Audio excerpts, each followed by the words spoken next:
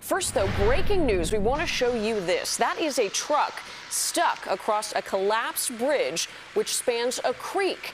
This video coming in overnight from Seneca, Illinois, southwest of Chicago. Police there telling us this bridge collapsed in the rain last night, just before 11 on River Road. Heavy rain there causing that creek water to rise as parts of the area saw flash flooding.